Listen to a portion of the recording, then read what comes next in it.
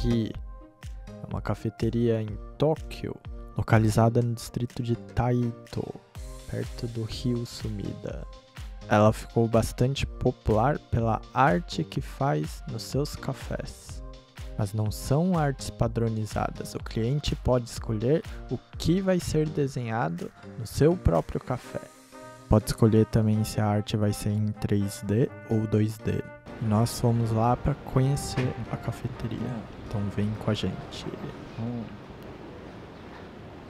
Tá bem confortável. Olha o look de chuva.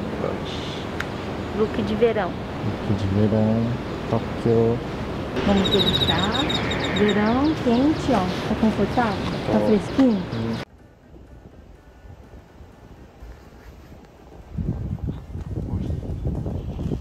Será que o que a gente pediu para ele desenhar ficou legal?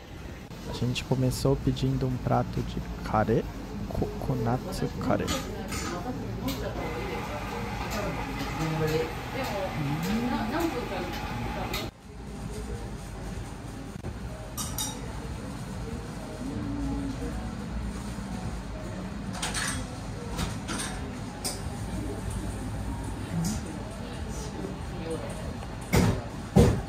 Estava uma delícia. Enquanto a gente comia, eles iam preparando o nosso café. Você podia escolher entre vários tipos, desde cappuccino até bebidas geladas. E enquanto ele desenhava, você podia assistir se quisesse. Eles também permitem gravar, caso você queira postar em suas redes sociais. Nós pedimos uma arte 3D e outra 2D. Vamos ver como ficou.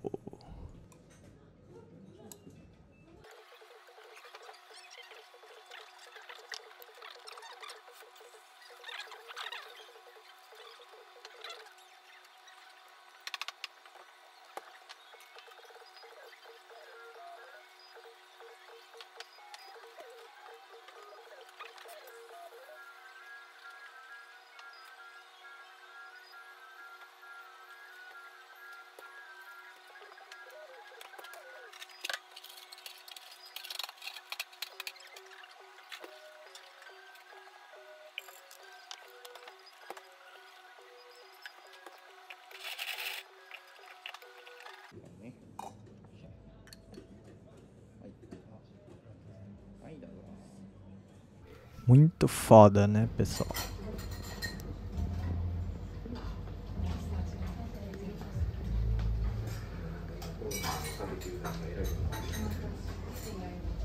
A gente também tem que dar o crédito para Bia, ela que fez a arte do nosso canal e de onde esse desenho foi inspirado. O link do Instagram dela está na nossa descrição do vídeo. Inclusive, o artista da cafeteria elogiou muito o trabalho dela. O outro café que a gente pediu era um pouquinho mais complicado de se fazer. Vamos ver se eles conseguiram.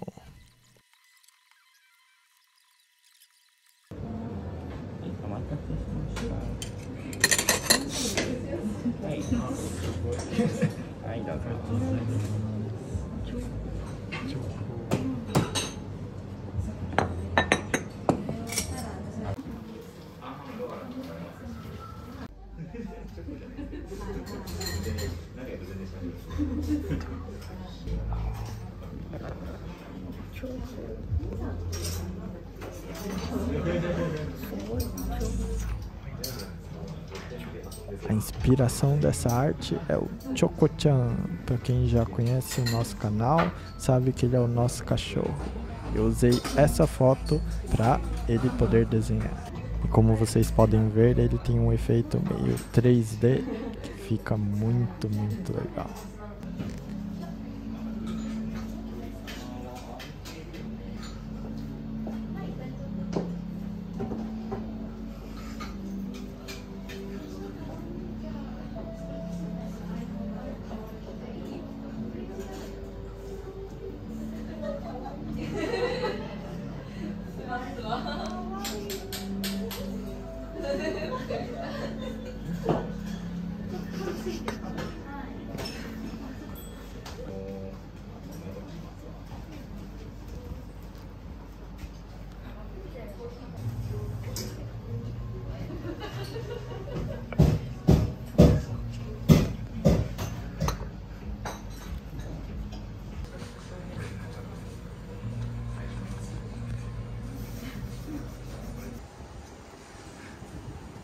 Oishikata? Oishikata. Foi meu presente. Presente de aniversário da Yoshin.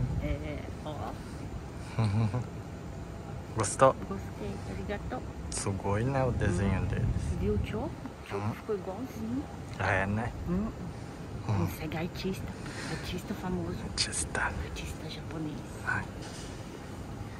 Próximo vídeo. Deixa seu like. Deixa seu like e volte de novo. De novo. Então é isso, pessoal. Eu recomendo muito essa cafeteria. Ela fica em Tóquio. Mas para quem ir um dia, eu recomendo que vá em dias de semanas e não no fim de semana. A cafeteria está ficando cada vez mais famosa. E como cada café demora para ser feito, eles não podem atender muitas pessoas por dia.